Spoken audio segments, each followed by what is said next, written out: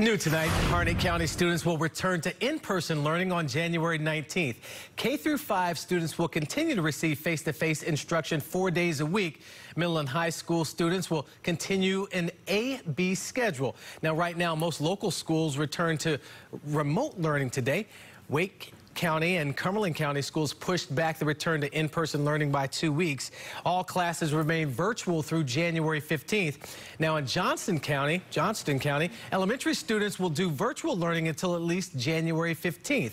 Johnston Middle School and high schools will remain online until January 19th. And in Wayne County, elementary students will not transition back to in-person learning until January 25th.